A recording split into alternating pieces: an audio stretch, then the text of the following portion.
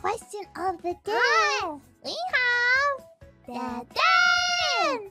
Did y'all store your bunk beds in a unit at the puppy parents' house, or did y'all sell it? I think we would be very sad if it was gone forever. Ruffians, what would you do if we told you we sold it? Somebody out there might have bought FuwaMoco's used bunk bed. Where?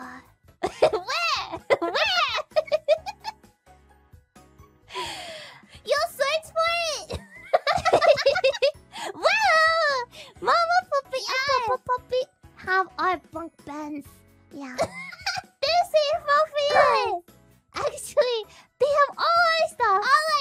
Yeah, but it's not that much. No. So, yeah. You know, but it's very hard to get bunk beds for full-grown puppies.